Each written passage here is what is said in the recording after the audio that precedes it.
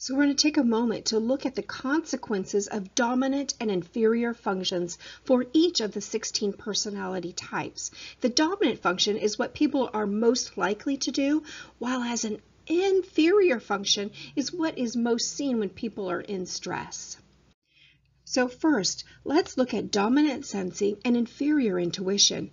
That means that these are applicable to the following personality types: ISTJ, ISFJ, ESTP, and ESFP.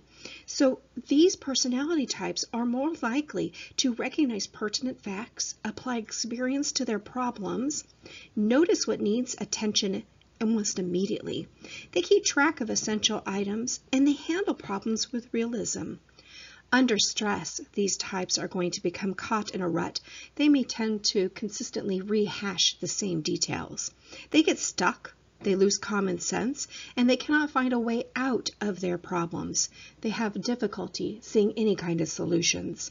They will view all future in negative terms, and they're going to become very pessimistic.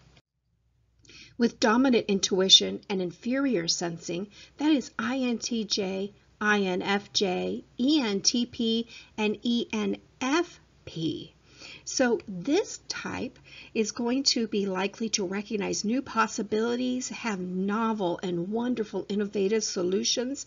They love to look at the future, and they're going to watch for any kind of ideas. They're going to create extensive lists of ideas even, and they're going to tackle new problems with great energy. Under stress, though, they become very overwhelmed with ideas and possibilities as everything looks very equally enticing, and they have a hard time judging between which is best. They get obsessed with unimportant details, and they become preoccupied with one irrelevant fact, and they're going to keep rehearsing that one fact, making it represent the entire part of their life. They overindulge in sensory pursuits, meaning that sometimes they will overeat, they will overdrink, watch too much TV, and even exercise too much. When we look at the dominant thinking and inferior feeling, this is ISTP, INTP, ESTJ, and ENTJ.